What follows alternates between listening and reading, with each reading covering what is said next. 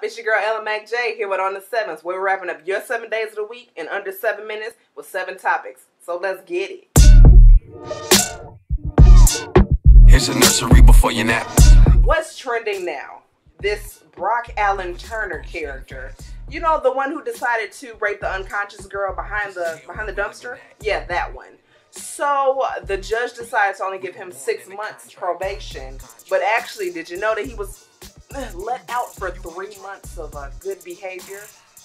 First of all, where do we get off letting some young lady's rights being violated and he's only punished for 6 months? And it wasn't even a full 6 months. You know what? How about we violate his rights and see how long he'll like that? How about that 20 minutes of pleasure from the father? Take that, bastard. Moving on.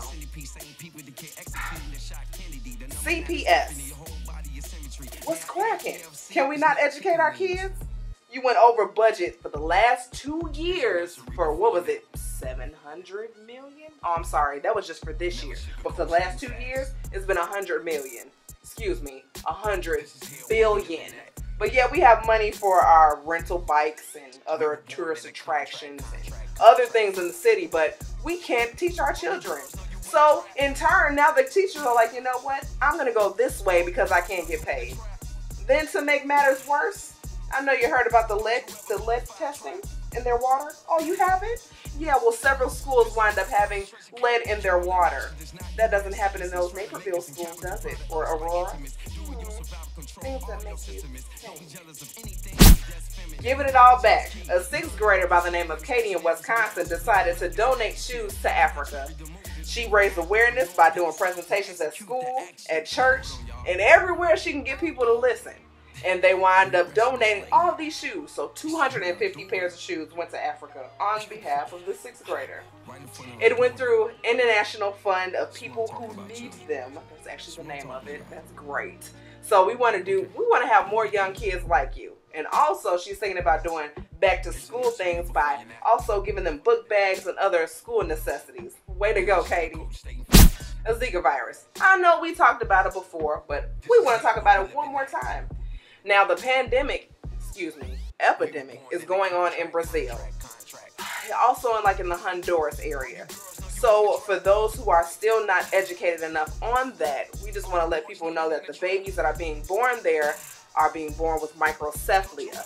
That's when they have substantially smaller brains and smaller heads, and they have neurological issues. So they'll have a lifelong issue.